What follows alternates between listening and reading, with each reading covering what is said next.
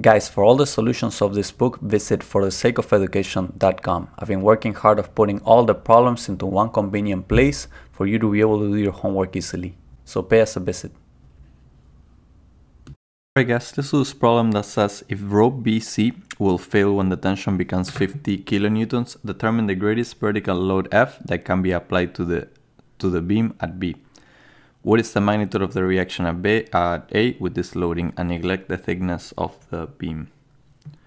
Okay guys, so let's draw, actually our free body diagram is almost completely built. All you have to draw is the tension, let's call it this tension, T, and this is equal to 50 kilonewtons. And then we have the reactions at A. So I'm gonna draw a reaction going up. I'm gonna call this F of A in the Y, and a reaction going to the right, which is F of A in the X.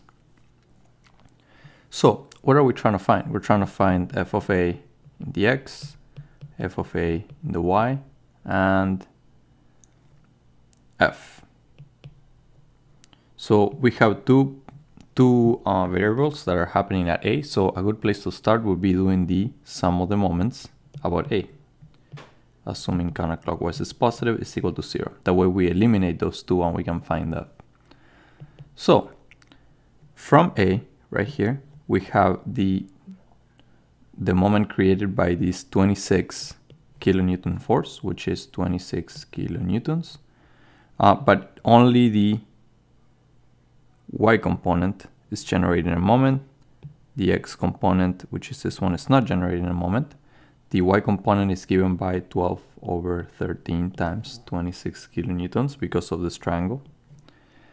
And you have to multiply by the distance from the forces applied to A, which is 2 meters. Then the force created by F, which is F. Oh, sorry, I forgot to say this is negative because it's going it's trying to turn the whole structure clockwise. F is going straight down, so all of it is generating a moment, and you got to multiply by 6, which is the distance from where F is applied to A, from B to A. And it's also negative because it's trying to turn the unit clockwise. And then we have the 50 kilonewton tension, which has two components, a component going up and a component going to the right. Only the component going up is generating a moment, and that component is given by 50 kilonewtons times 3 over 5. And then you have to multiply it by what the point that it is applied, which is the same as before, which is 6. And it's positive because it's trying to turn the structure that way. So as you can see from this equation, we only have one variable, which is F. So if we simplify this is 0 minus 48 minus 6F plus 180. And if you solve for F, you should get that F is equal to 22 kilonewtons. So now that we found F, we have to find the reactions at A, which should be pretty easy. Sum of the forces in the X is equal to 0, which is equal to F of A in the X, which is going to the right, minus the X component of this 26 kilonewton force, which is 26 kilonewtons times 5 over 13. And the X component, which is this, of the tension, which comes out to be 50 kilonewtons times 4 over 5, going to the right, so it's plus. So if you solve for F of A of X, you're gonna get that it is equal to negative 30 kilonewtons. The fact that it's negative, it means that I didn't guess right when I drew the free body diagram. So it means that instead of going to the right, I drew it going to the right, so F of A of X is equal to 30 kilonewtons, but it is going to the left, okay? So,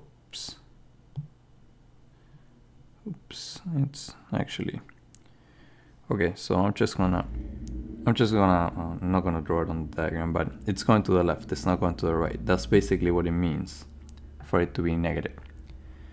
Then the last step, which is the sum of the forces in the Y, is equal to 0, and it's equal to F of A in the Y minus the y component of this 26 kilonewton force, which is 26 kilonewtons times 12 over 13, minus F, plus the y component of the tension, which is 50 kilonewtons times 3 over 5. We have we have F, we found it right here. So we are gonna plug that in right here, and we're gonna solve for F of A. And when you do, you should get that F of AY is equal to 60 kilonewtons.